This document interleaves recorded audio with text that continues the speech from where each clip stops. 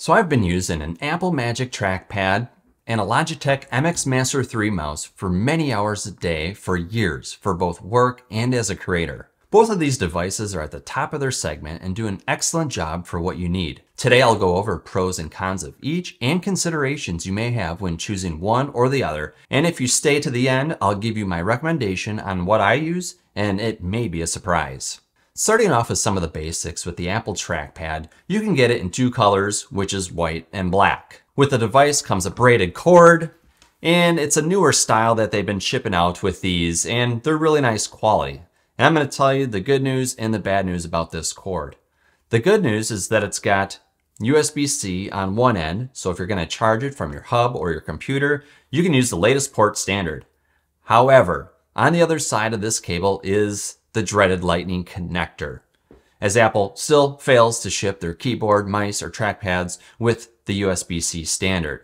I can't tell you how much this bothers me. They've now standardized their MacBook Pros, their iPads a few years ago, and even the iPhone this year. Not to mention all my other chargeable electronics like battery packs or flashlights are all moving to USB-C, and it's so frustrating that I have to stick with this Lightning cable, whether traveling or just having them around the office, to make sure I can charge these Apple devices. So come on Apple, let's get with the program.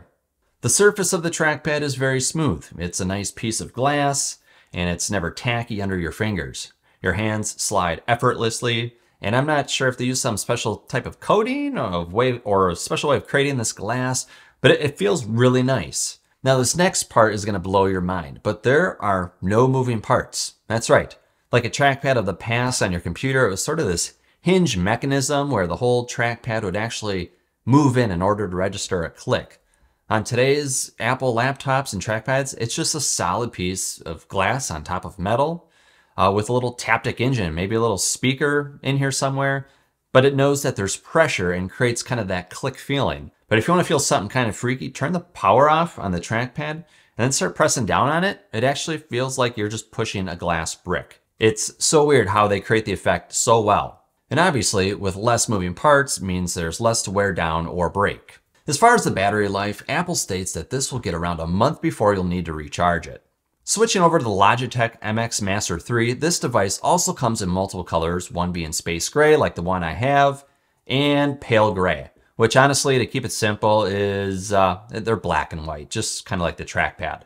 Now, the MX Master 3, like many of the devices from Logitech with their various keyboards or mice, come with the Logi Options app so you can easily customize the device to your heart's desire. So on the side, I have these two control buttons, which I can choose to either do a copy and paste command, or I could use it for forward and backwards within a browser for websites. And with the vertical wheel, I could press down to do a middle click to open a web page in a new tab, and so on. What's really nice about the app is I can set different actions, whether I'm in apps like Final Cut Pro or Photoshop or Safari, to really streamline my workflows. The battery life on this mouse is around 70 days of usage before you need to plug it into the USB-C cable to recharge it.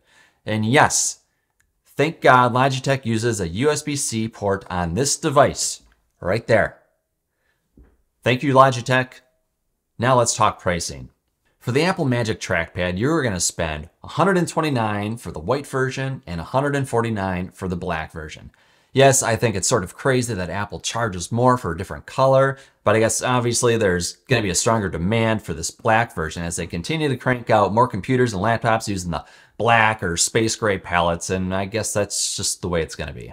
Now, for the MX3, this mouse is usually $99, but when I just checked on Amazon an hour ago, there's a discount for getting it at around $92. So you may want to see if that's still available, and if you're thinking of going this route. As always, I'll have links in the description below for the devices in this video if you want to check them out. Now, looking at features on the trackpad, gestures are very natural and compatible with the Apple ecosystem.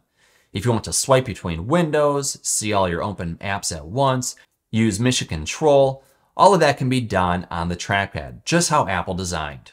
You'll see a lot of similarities with other devices like your iPad or iPhone as far as scrolling or pinching to zoom and so forth. For the MX3, you can also do gestures, so if you want to use this programmable thumb area on the bottom, you can hold it down and move your mouse up, for example, to open mission control, or move the mouse sideways while holding the button down to switch between desktop screens.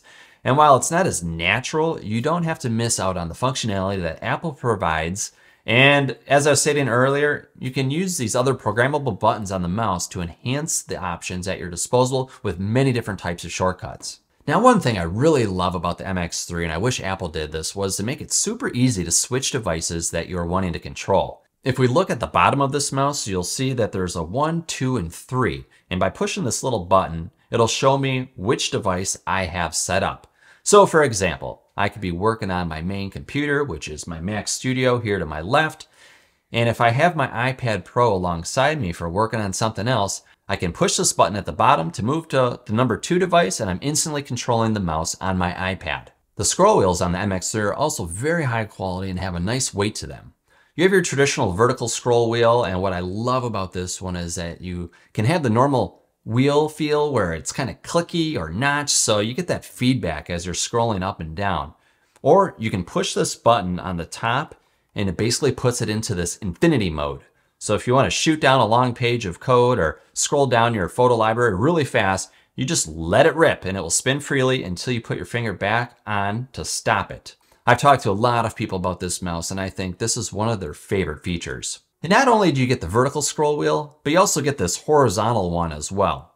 So if you want to scroll through your tabs in Safari or Google Chrome, or use it to scroll your timeline like I do in Final Cut Pro, you can use this wheel to do just that. Both are extremely ergonomical, but in completely different ways. The MX3 just fits the form of your hand perfectly, and I might add, only your right hand, as they don't make a left-hand version. Honestly, this is one of the most comfortable mice I've ever used. With the trackpad, I really like the ability just to relax your hand with no particular shape. If you're swiping or scrolling, it's just so effortless, and you can bend your hand in whatever's comfortable for you at that time. Obviously, there's no weight to push around, and I find it easier to engage because you don't need to necessarily perfectly line up your hand, as the device is quite large and you can just pretty much use it anywhere. Now let's go over some of the pros and cons or other final comparisons, and maybe I'll do a little nitpicking. If absolute accuracy is important to you, I would go with the MX3. And that's not to say that Apple Trackpad isn't accurate. But if I'm in Lightroom and I need to do pixel perfect editing or cutting video clips for hours in Final Cut Pro, the MX3 does take the edge with performance in that regard. For smooth scrolling, however, the MX3 isn't as good as a performer as the trackpad, even with smooth scrolling turned on. The MX3 is just a little jittery when scrolling web pages, though I think most people would never notice it unless you're directly compared it to the Apple Trackpad. The trackpad is just so buttery smooth and is exactly like scrolling on an iPad or iPhone, where it's just super smooth with how you are pulling your finger across the screen. But yeah, that infinity wheel on the MX3 can just be a game changer if you need to cruise down some mega Excel files or a photo album really fast. As promised, if you stuck around to the end, I told you I'd give you my recommendation, and unfortunately it's not the cheapest option. And no, I'm not talking about the Apple Trackpad, but actually getting both, and let me explain why. First off, being a creator, I need to choose the right tool for the job. If you are a carpenter, you wouldn't choose a hammer where you need a screwdriver.